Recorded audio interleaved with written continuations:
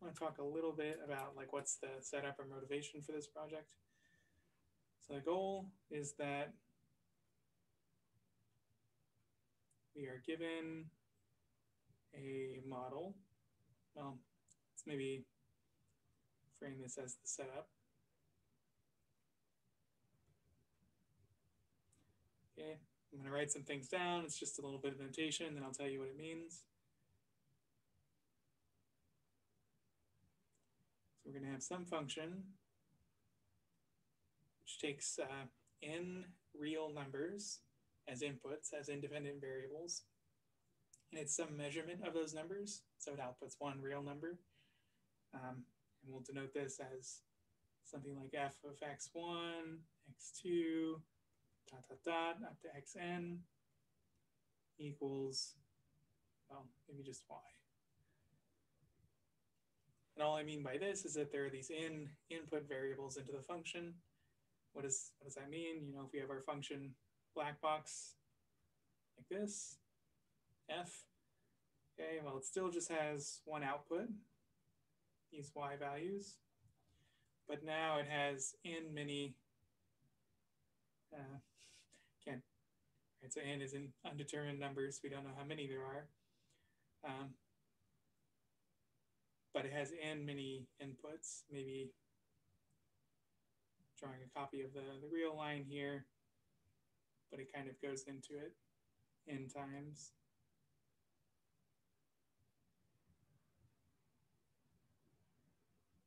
Okay, 0, and then y is also something that lives as a real number. And so what this means is, like, the way I like to think about this is f is some measurement based on some number of explanatory variables. So like in my own, you know, life, I did sort of data science work for a fair while. And the problem you would see with this kind of situation is like maybe you have a location somewhere in the United States, and I don't know, maybe you're some big retailer, some large coffee company or something, and you want to, let's say you want to put down a new location in some new spot. Okay, and so you might have like a number of variables you could measure at sort of all the spots in the U.S. Like it might be, I mean, two obvious ones might be like what's the position in the U.S., what's the latitude and the longitude. So that would be two of these input variables. But other things might be like what's the population density at this exact location, or I don't know, what is the gender makeup, or what is the what are the different like education levels, or you know, just sort of like all the things that you might put on like a census, for example. These could all be, you know, millions and millions of input variables you can include in your model. And there's a separate question of like, okay, so which ones do you choose? We kind of ran into this issue in the last project of like when you have the option of two explanatory variables, but somehow one of them is already explaining the other one. So that in this previous case, it was like temperature and altitude were two of the potential explanatory variables, but we knew they were already kind of linked. So what's happening in this case is sort of similar. We have, you know, n many explanatory variables. We're taking some measurement of it.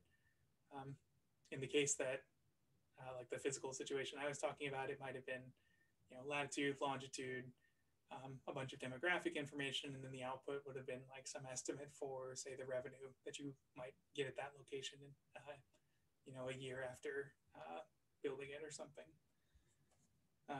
So that's kind of like a, I don't know, an economic application. But you could also imagine this in the sciences, where like the output is some measurement, like an interbirth interval, but now it depends on maybe many more variables. And the question we want to answer, or the goal question is, which x of I has the most impact?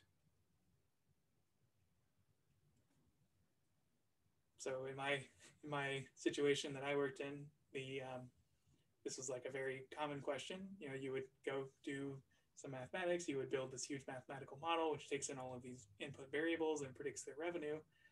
And the immediate next question they would ask would be like, okay, well, which variable do I change to increase revenue the most? right? Because that's, at the end of the day, it's a human or a business doing mathematics or something. But you might imagine this popping up in the sciences too. If you're cared about the interbirth interval and it depends on hundreds of variables, you might want to know, well, which one should we be paying attention to if we're like trying to preserve an ecosystem or something like that. And which one has the most impact? If I change this temperature by a little, does it change the interval by a lot? And if that's the case, then maybe we need to be careful with what temperatures we put them in. And okay, so how are we going to do this? Well, the answer is going to be, the goal is to analyze this question.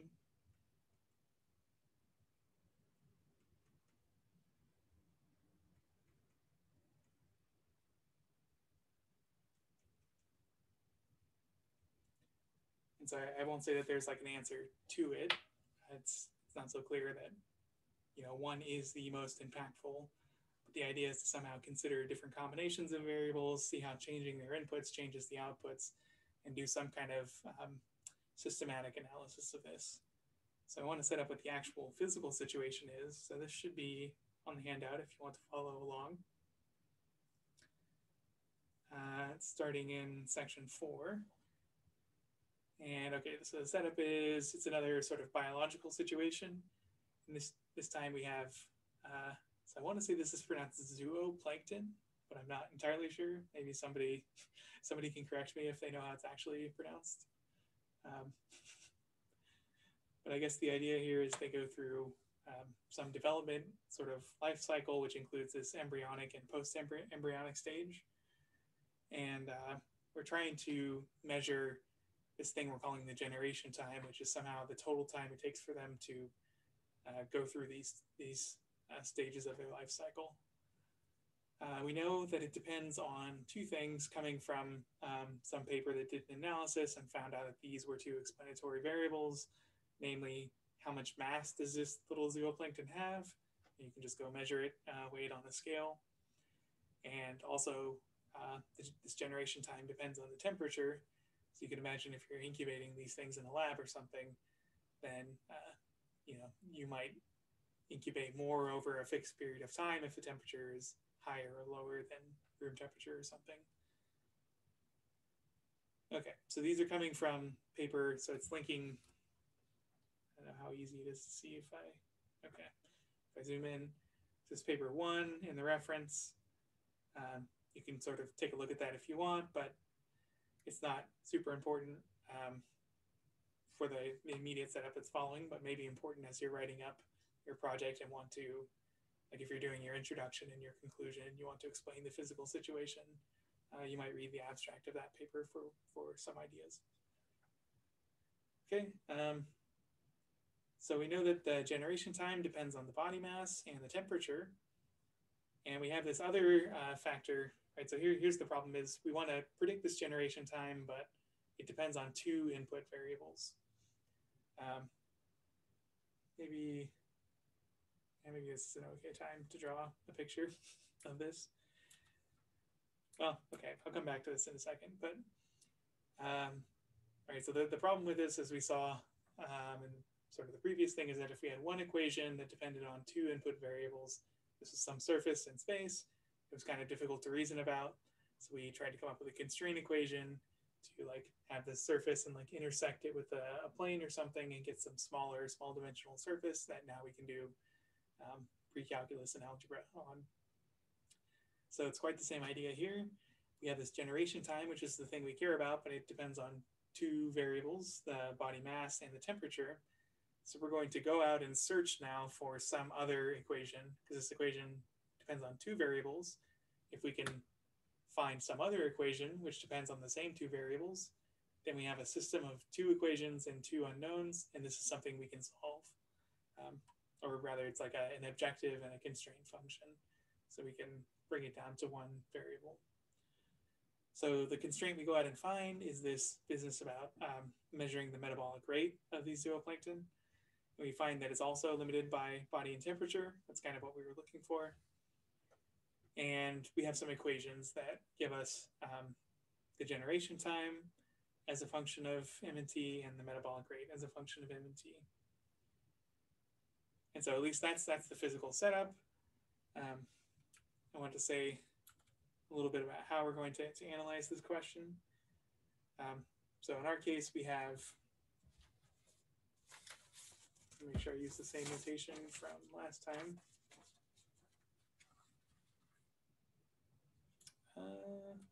Let's see what the actual,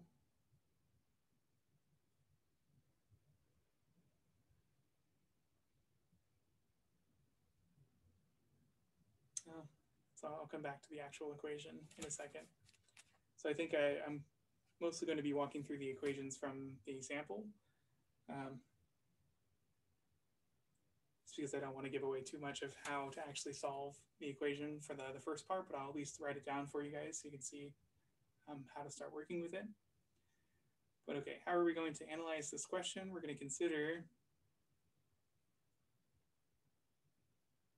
the quantities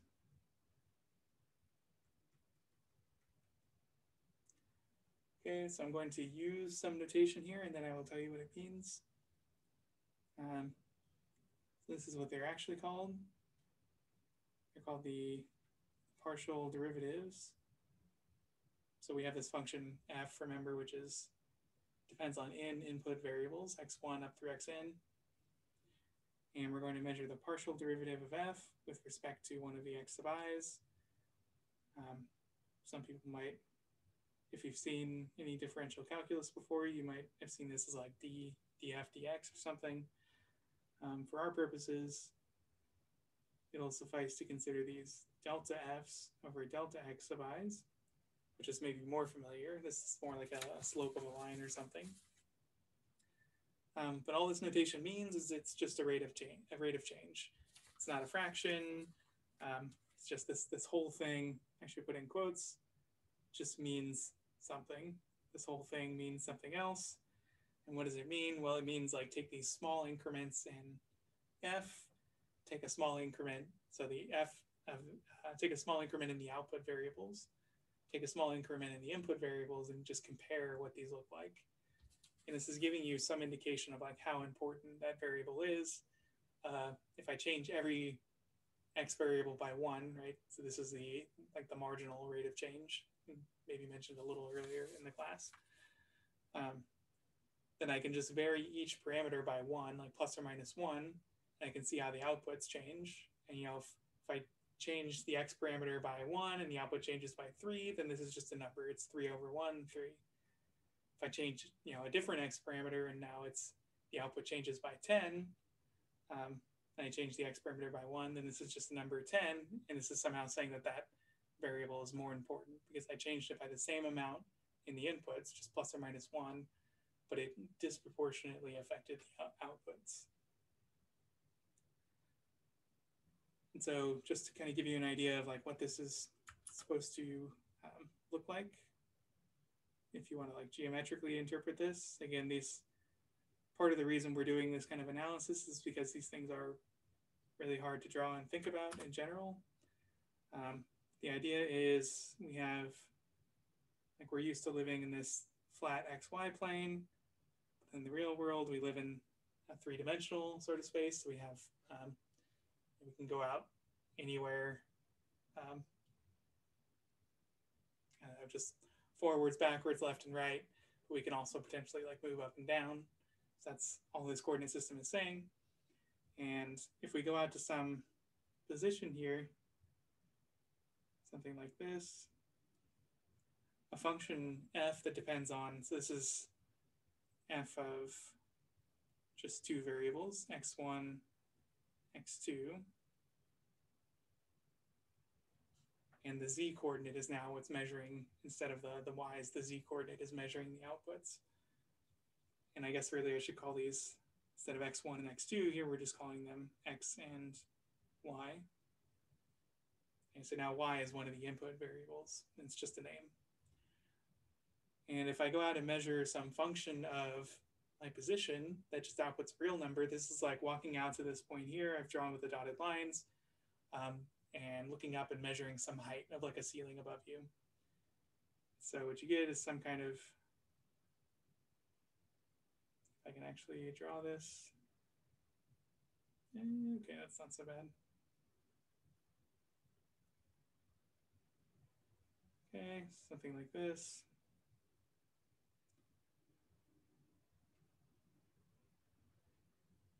So, all right, not the most amazing drawing in the world, but you can imagine this is like a blanket or a sheet or something kind of suspended up in space.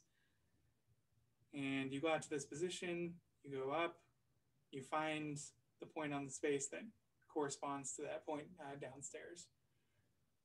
And so what we're doing here is, let's say we want to consider first df. Sorry, let me actually change this labeling a little bit. This is z equals f of xy. This blanket thing in space is literally the graph of a function. So it's the exact same kind of graph we've been looking at in the rest of class, where we graph it on the plane. This is just how graphs generalize to higher dimensions. What we're looking at here is, let's look at df dx. And all this is saying is that if I move a little bit in the x direction, say 1 unit, here I've drawn it as two grid points. Well, I go up, and so I've just changed the x. I haven't actually changed the y coordinate. So remember, y is the one that's kind of pointing back into the page. So I go up and look on the surface, and I get some different point here, and I get some little difference in x values, right?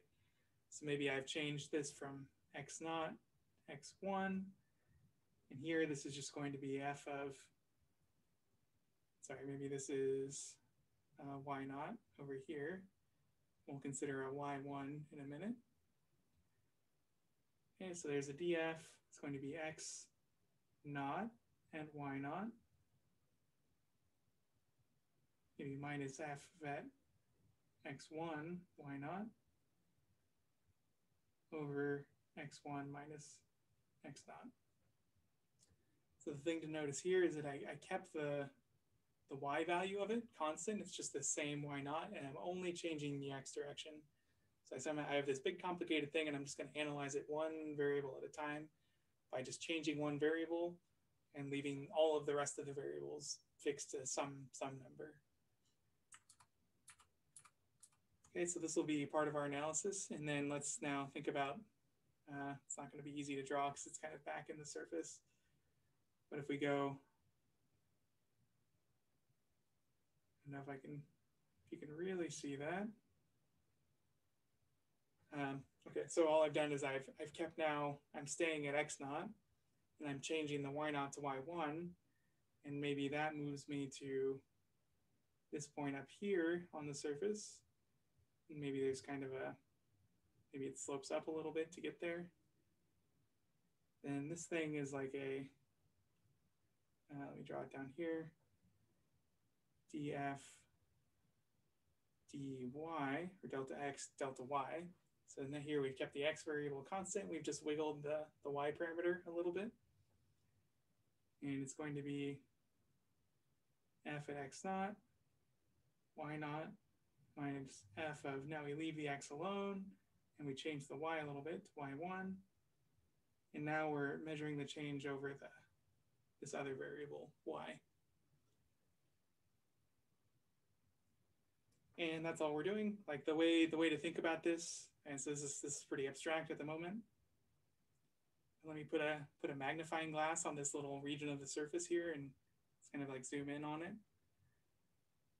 So what happens here is that, if I'm an ant, imagine walking around on this surface. The surface is telling me something about something I care about. It's a function measuring something about input parameters. If I zoom in on this surface, I can start here. And I'm just looking at, maybe I can go in the y direction, maybe I can go in the x direction. So this is like the y direction. This is the x direction. And I know, like, I'm an ant on this surface, so it's really flat near where I am. But I know that if I go a little bit in the x direction, I just want to know, like, am I going downhill? Am I going uphill? And if so, like, what's the incline? And same thing with the y value. If I instead pivot and go in the y direction instead, am I going downhill or am I going uphill? And if so, what's the incline? And so you could imagine like if this was some cost function or something like that that was measuring revenue or something, like you would want to find all of the places that are, you would want to find all of the places that are like highest on it, like maybe something up there.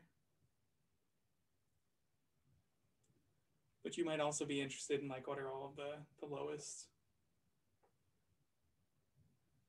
just depending on what your function is measuring.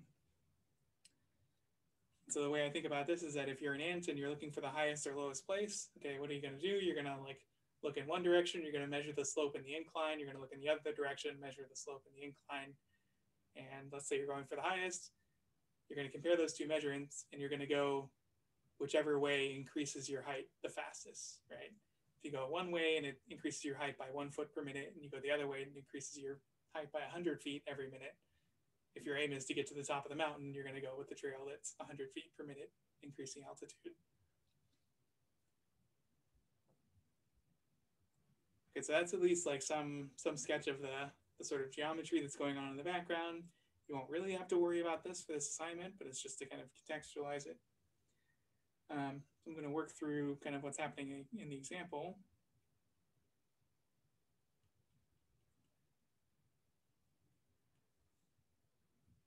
Okay, in this case, we're given sort of the function we have interest, the function of interest for us.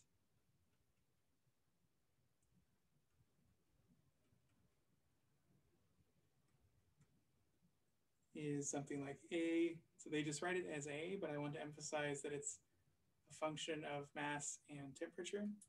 If you want to follow along, I am down here at this 5.1 section. Or maybe just slightly above it, just 5. So this is given to us by some equation. In this case, it's like E for m, e to the c, t minus 270. And this is supposed to be some analog of this generation time for the zooplankton. It's somehow the thing that the study is most concerned with. And then we go out and we find some constraint. Because right, remember from, we're just looking at this first equation, it depends on 2 input variables. We're not going to be able to analyze it so easily, so we're going to cut down the dimensions.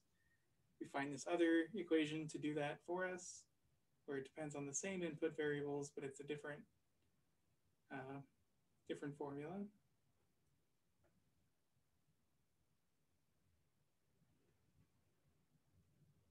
And something like that, 3m squared e to the negative b, t minus 270.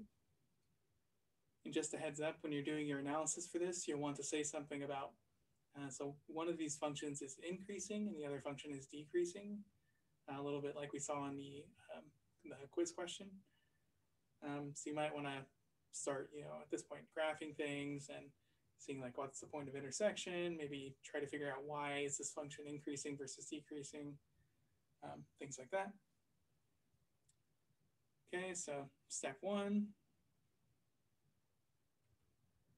is going to be to solve for m.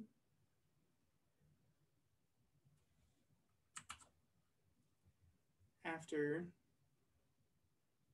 setting, well, a will be some number.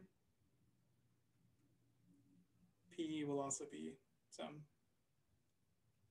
number.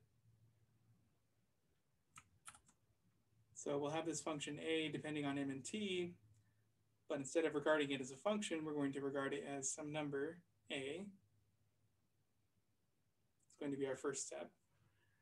And you could either, you could plug in a at this point, but if you're thinking about doing this on Desmos or something and you want sliders, it's good to do the algebra completely abstractly at first and then plug in a at the very end. So you want to solve this for e, or for m rather.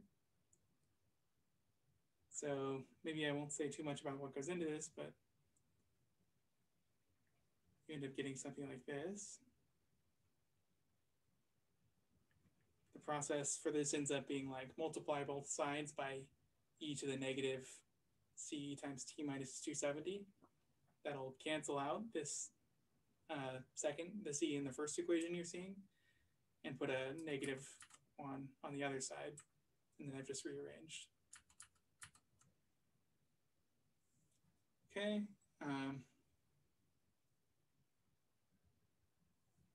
And you'll do the same thing for P.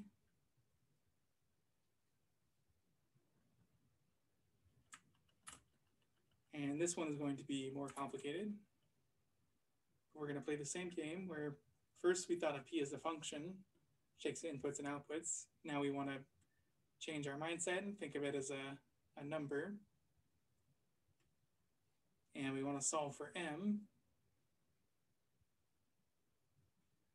And well, I'll have to leave it to you to look through the example to see this, how this is computed. It takes a couple of steps, but you end up getting something like, how did I write it? So I wrote it slightly differently, but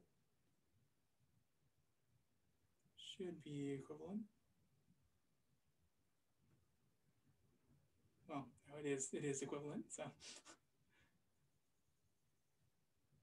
So I think the way they've written it in the handout is something like P over 3 e to the b t minus 270 all over 2 or something. But all I've done is just pull out that factor of 1/2 in the exponents, remembering that square root is the same thing as raising to the half power. And there's a little bit of a choice here, like you had to choose a plus or a minus, but here we're using the physical consideration of the situation, thinking of this as representing mass, to restrict ourselves to only positive masses. Okay, so you'll have these two equations.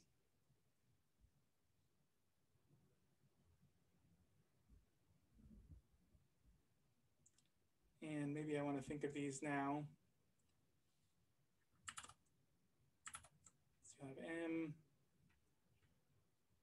Now, instead of thinking of it as a number, we can think of M as a function of A and T. And similarly, take this one. Let me call this a different function. Let's call it M1 of A and T. Let's call this function M2 of P and T.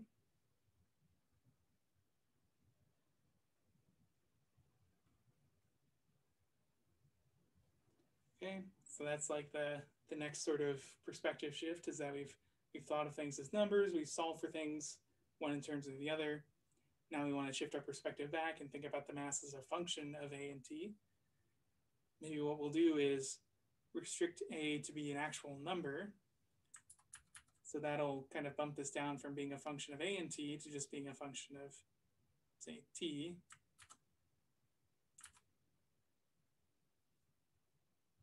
We'll do the same thing with M2. Instead of thinking of it as a function of P and T, we'll kind of fix the number P. And we're just going to consider this to be a function of T. And now we have two things that we can compare, because this is, both of these are outputting the same sort of value that we're interested in. In this case, it's mass. And both of them depend on the same independent variable, temperature. So you can do some kind of plot of these two.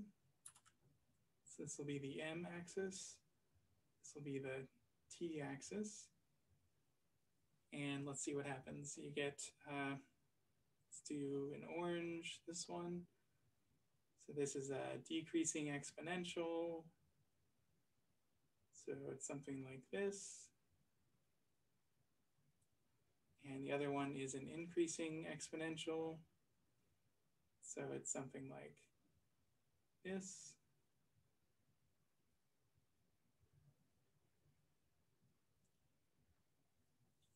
And you can sort of plot them together. For this part of the analysis, though, what I think you'll want to do is now split it up into two sort of parallel analyses. So 2 parallel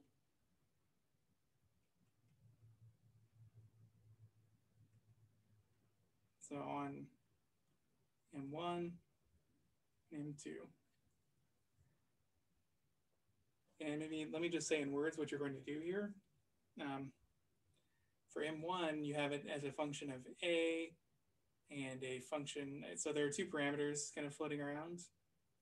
So there's this A parameter and this C parameter, which will have been fixed to numbers at some point to make this just a function of, like there's some estimates for these numbers coming from the research paper or something. But what you might want to do is see how sensitive it is to those inputs. So maybe you will change, let me write it down in the table first. So let's say M1 depends on a bunch of things. So it looks like, let's see, it's A, C, and T.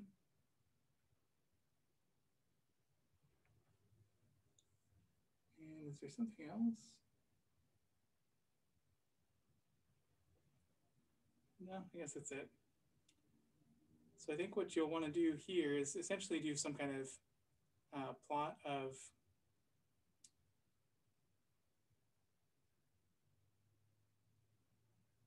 how do I want to say this?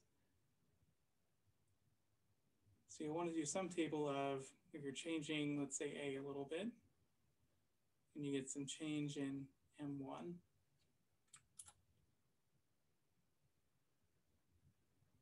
You can think of different ways to organize this data. The idea here is you're just going to wiggle these parameters around and see what the outputs, how the outputs change. So maybe you start at something like plus or minus 1%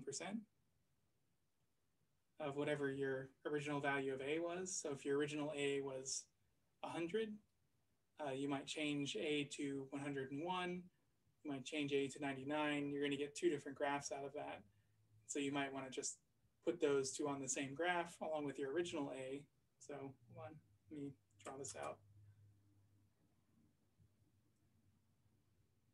Let's see, our original M1 was this orange thing.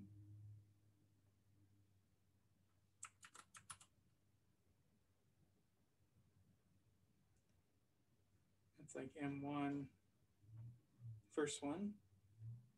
And so if you change A by 1%, maybe you'll get some slightly different, it's not so visible. Let me try this. So if you change A by 1%, you might get some slightly different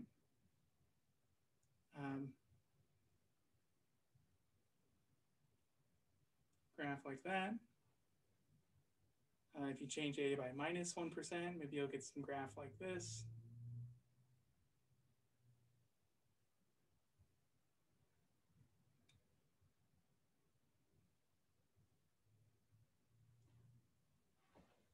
And you just want to do some analysis of like, what is the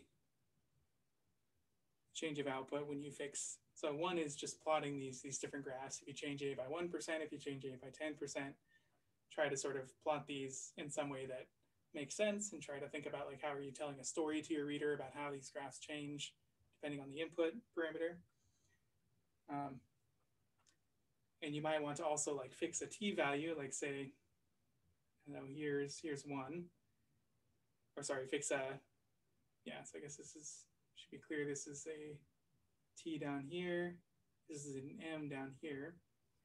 So fix some t-value, say t naught,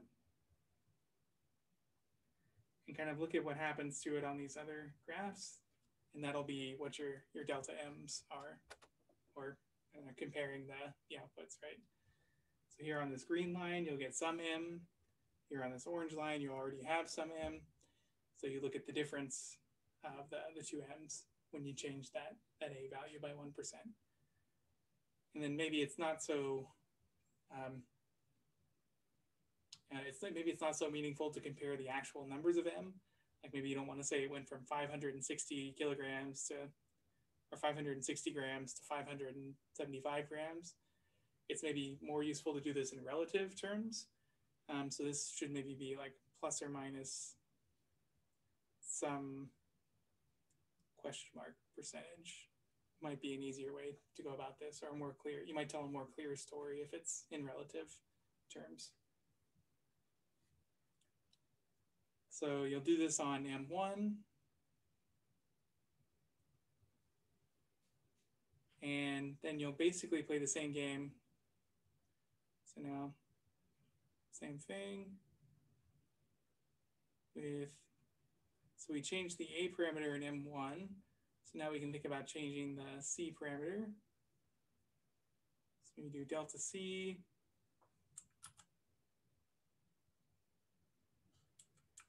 And delta M1. Again, this is just notation. All this means is that you're changing the C parameters by a little bit. So it's good to have these as a slider or something. And over here, you'll get some kind of plus or minus question mark percent. And in both of these cases, maybe you'll do this for some interesting number of percentages, maybe 4 or 5. So maybe you do like 1%, 2%, 3%, 5%, 10% or something. Just use measurement of how the output's changing. So this is all for like M1. Well, and then you just keep going. So maybe you also do this with maybe with T2.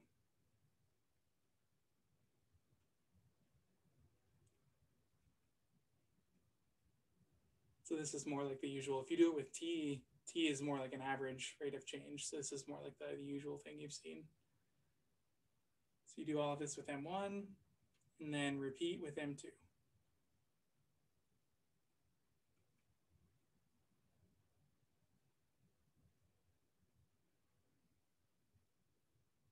Essentially all of the same stuff. So you can organize this in a couple of ways, but I would try to keep it like have some method or do it in some systematic way. Either do all of the variables for M1 in some order and then repeat it in the same order for M2, or like do M1 and M2 and just wiggle the A parameter on both and compare the two M1 and M2, and then go to the C parameter and then do M1 and M2. But then somehow you want these to be like two sort of parallel analyses. So I'll leave it up to you to sort out some way to organize that. Okay, so vary these things in some systematic way. You want to compare the graphs. Here is what I think is one of the, maybe the most important piece of any piece of mathematical or technical writing that you do anywhere in college, is that there should be a story behind it somehow. Or maybe I'll ask, what's the story?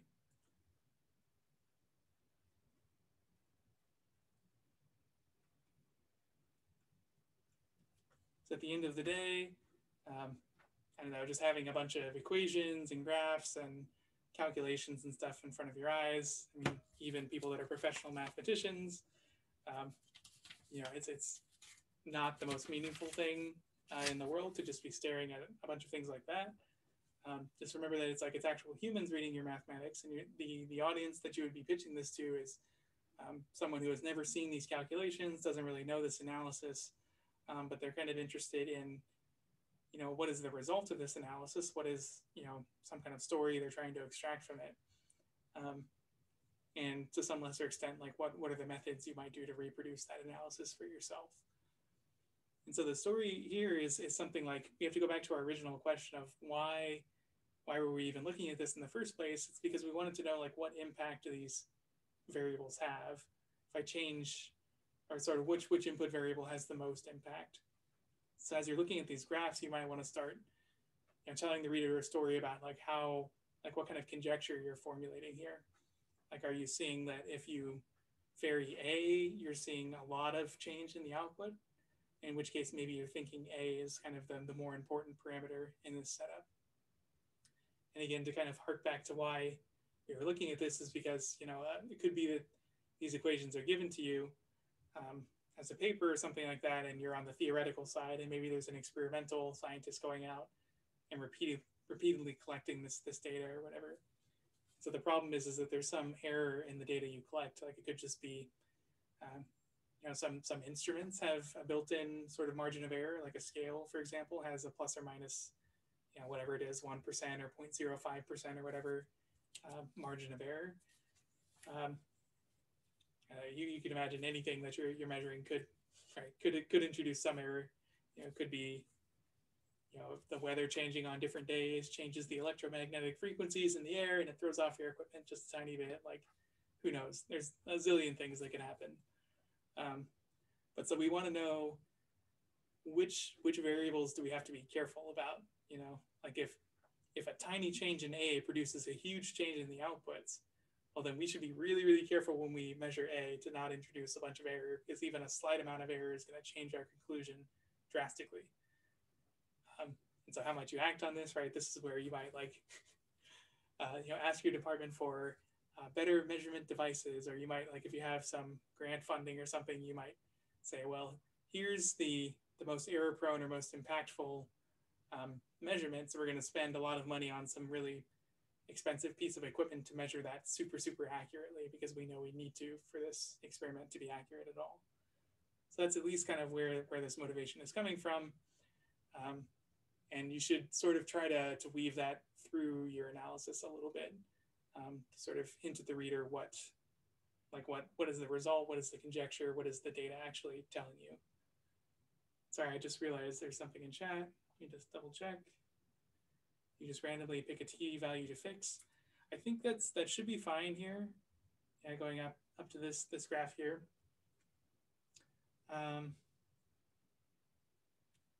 Yeah, I think you might be a little bit restricted because maybe you have to do some kind of like domain restriction based on the physical situation, kind of like we did for project 1.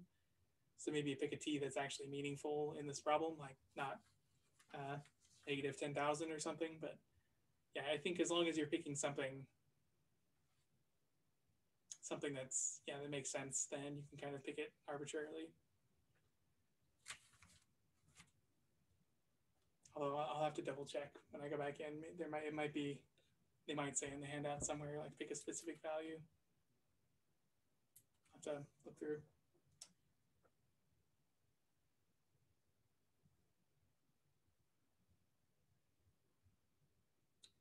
Okay, so this is kind of all of part 1, and this is the kind of stuff you should be looking at this week. I just want to give you a hint of what happens in part 2.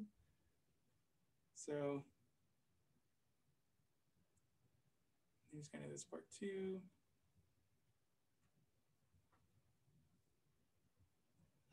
Let me see if I can find these equations again. So we'll have these 2 equations that we solve for M.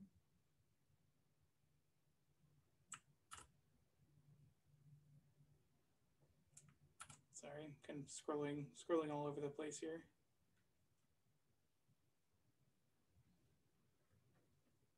Okay, so we have these 2 equations for M1 and M2. And what we will want to do is take these and set M1 equal to M2. Or really, I guess we should be thinking of these as functions. M1 of t is equal to M2 of t. So right, we remember that we have this interpretation now of kind of on the algebraic side, setting functions equal corresponds to on the geometric side. If we go back up to the graphs, let's see, where are we? Yeah, this one here. Setting these functions equal is exactly asking where this point of intersection is for these. And so we'll find that, these are just 2 graphs and we set them equal. There should just be 1 point of intersection or potentially 0 points. So we'll need to actually find this intersection point. And this will go pretty much like the quiz question where we set them equal to each other and then solve one of these exponential equations using methods from this section. So what you will get from this, okay, well, in this case, you'll be looking at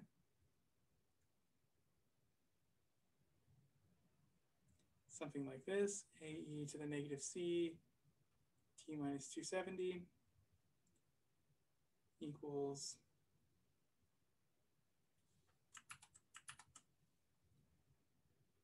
one-third P, E to the B, T minus 270, 1/2.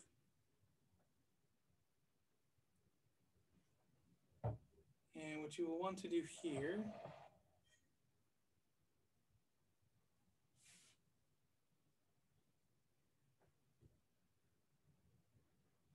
is solve for T.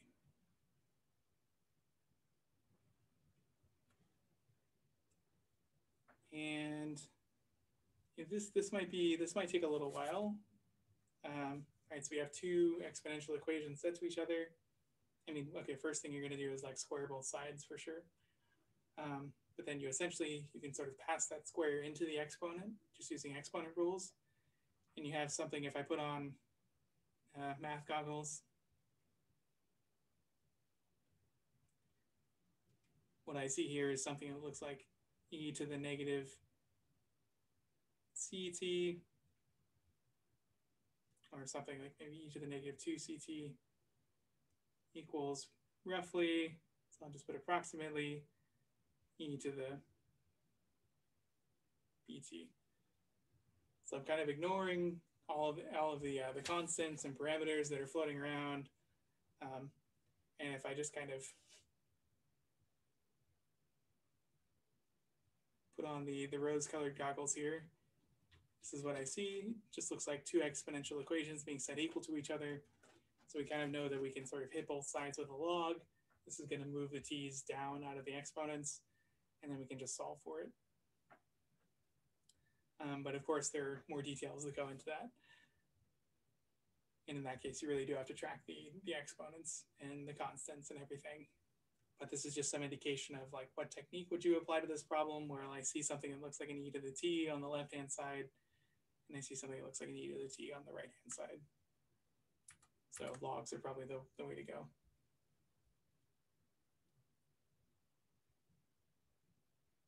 Okay, so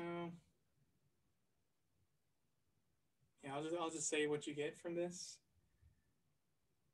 just so you can have some idea of what it looks like. So it looks like you get, just gonna write this in kind of a weird way, but maybe I'll save some space.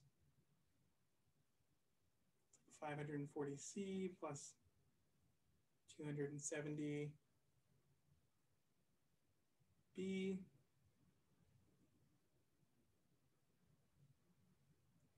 plus 2 natural log root of p thirds, or maybe 3 over p. And a outside of the root. And there's going to be something in the denominator, which I'm just going to write in this way. The -1 to indicate that that's downstairs. And I missed a paren. There we go. So you get some function of, so it'll involve A, P, C, and B. So this depends on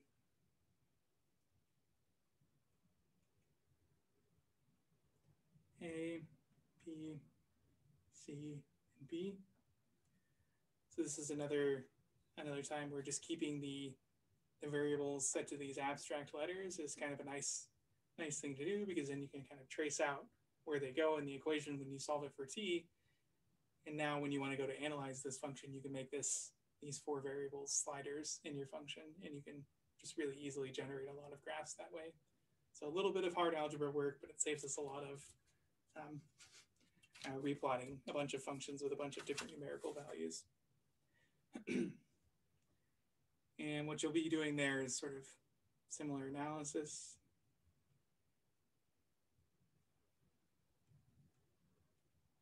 Of, now it'll be a delta t as you vary a, delta t as you vary p, and so on. So it's going to be the same kind of sensitivity analysis where you're going to have maybe start off with like a table. You'll have the delta t's. Sorry, so t is the output now, so it's the dependent variable that should go on the right. The a's are the inputs. Maybe you change this by plus or minus 1%, and you get a plus or minus some percent change in the output. And so remember now that this is where that high dimensional surface picture comes in handy, because we have a function that depends on 4 variables. So I can't even draw it this time. The first one only depended on 2. I was lucky because 2 plus 1 is 3, so I can visualize a function of 2 variables and its output, a third, in 3-dimensional space. I'm okay. But this is 4 input variables and 1 output variable. So this is like something living in 5-dimensional space. So we have no chance of like actually visualizing it in this level of generality. So this is the kind of algebraic analysis we have to do to kind of get a handle on what that crazy high dimensional surface actually looks like. And we're really asking the same question in this crazy surface. The outputs are now T values, so these are temperatures. And we're asking, okay, there's kind of 4 different directions you can go. There's an A direction, a P direction, a C direction, and then some other B directions. These are somehow intertwined. And you're just asking, if I move a little bit in the A direction, how much does my T value change? Is it uphill or downhill? And if so, like what's the incline? So same sort of analysis. And you're just going to do this with, so same thing with delta P, delta T, maybe plus some graphs. If they help tell your story.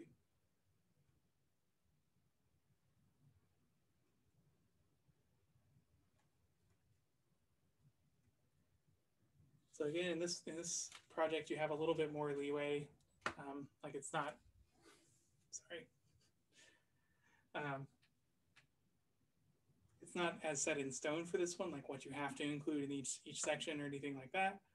In this one, I'd like you guys to focus more on, you know, once you've done your analysis and you've reached your conclusion, this should be, so you should kind of do 2 drafts. So I'm not really requiring a second or, you know, a first rough draft or anything like that. So I think it's maybe just too much extra work.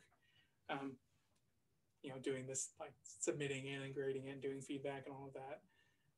But in terms of just writing anything in general, I think it's very good to have a rough draft and to do the analysis as like one chunk of your project.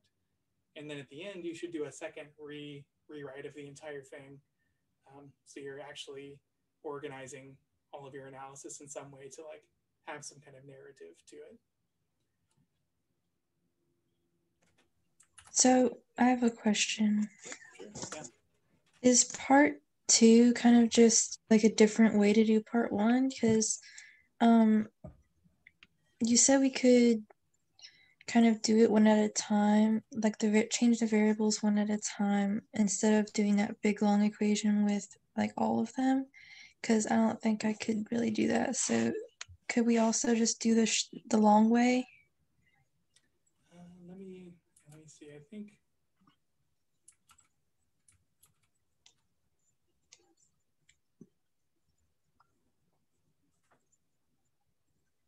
yeah. So the first part, like yeah, you definitely have to include this kind of analysis for the first part, right? Where you have the 2 different equations, and you're just like for M1, you're only changing A and C, and then separately for M2, you're changing P and B. I'm trying to see if there's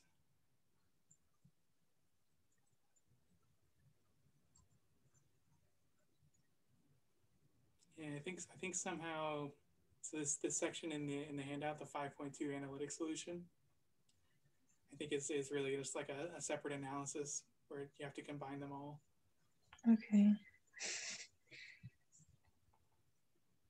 Yeah, I think so. Do you think would the issue be doing this solving this equation here, do you think?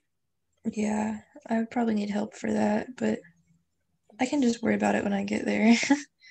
That's no problem. I think what I'll do then is I'll try to work through the derivation of this, and then we can go through it in class on Thursday. And yeah, so that should make it a little bit easier to follow, I think. Okay, Yeah, thank you. so we can go over that in class. So maybe I'll make a note down here at the end.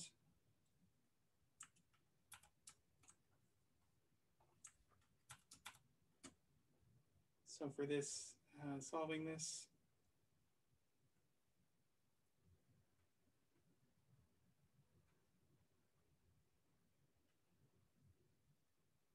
we'll go ahead and cover this in class.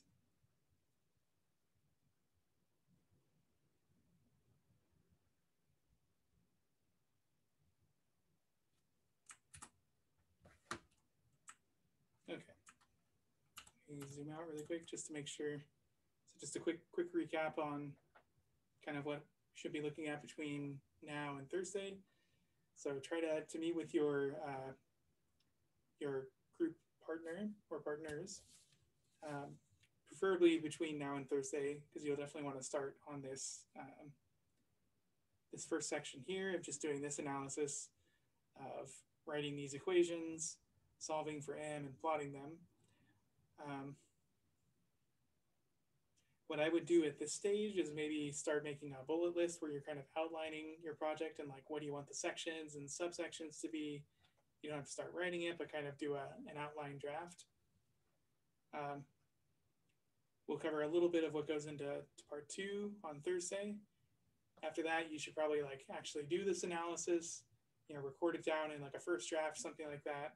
And then at some point you should plan to meet up with your partner again to do a second draft where you maybe use all of the tables and the graphs or the analysis you did from your rough draft, but kind of organize it in a way that frames what is your conclusion and how does sort of each section or subsection of your project, like what is it telling the reader about your conclusion. And so there might be like one narrative you might go with here is that as you're looking at the graphs, you might have some conjecture about which one is influencing the outcome more. And so you might hint at that through your paper, like, oh, here in this graph, we're seeing that as we change A, the outputs in N change quite a lot. So maybe A is an important variable. All right, now that I think about it, so part 1 is really an analysis of the changes in mass as a function of the input parameters. And I think part 2 is actually now kind of flipping that. And it's saying, now let's look at the change in temperature as we vary the input parameters.